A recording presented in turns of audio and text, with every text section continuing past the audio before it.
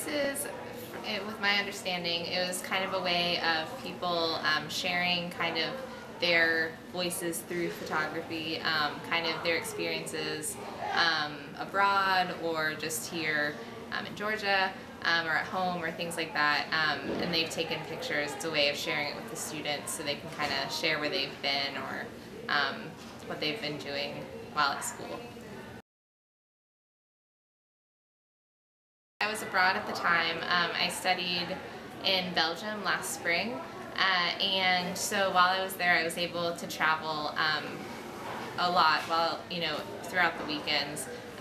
And that particular, or my particular photo that I chose to submit was while I was visiting Paris, and it was at the Sacre Coeur, which is a church cathedral, and it's kind of up on a hill. It's this big white church, and as you're walking up the hill they always have a whole bunch of street performers. And so my friend and I were actually just kind of hanging out one afternoon, and we were sitting up on the hill, and they had a ton of musicians and then this particular soccer player.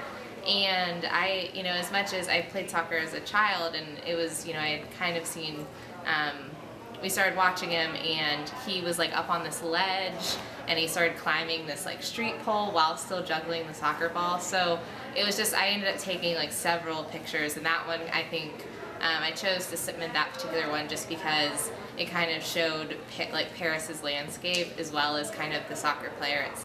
My photograph is a photograph of a garden of foxes, of cement statue foxes that I experienced in Japan when I went to visit my son who's teaching English there.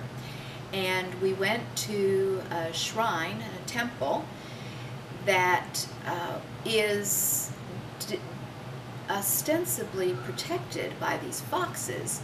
And it's certainly something that you never see here in the United States. So we were going down the path in this temple and seeing the prayer flags and all, and you round this corner and you come upon this garden of statues of foxes, and all of them have little red bibs around their necks, and there are thousands of them, and they're all facing the same direction. They're all facing northeast.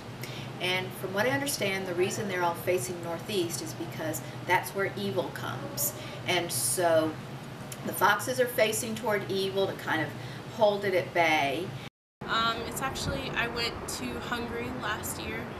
I actually went to Norway before that. I joined a program called Jesus Revolution, and where we were a traveling missionary for a year. And one of our spots that we went to was Budapest, Hungary. And so one day in the city we went sightseeing, because Budapest is like an amazing place to see all of the architecture and the buildings and things like that. And while we were walking, I got a glimpse of the castle, and it was incredibly beautiful to me. It looks exactly like our Disney movie castles, with the shading and everything. So it was a once in a lifetime type picture to me. I think for a lot of people, we don't have, especially Americans, we don't have the ability to travel abroad. It's really expensive and other things, but most of us want to go abroad and want to tour Europe and other places. So I think for this Photo Voices, it was kind of a glimpse to the places that we so often want to go to. Like, there are pictures from France, there are pictures from Britain, there are pictures from China. It was kind of like it took you there even though you weren't able to go.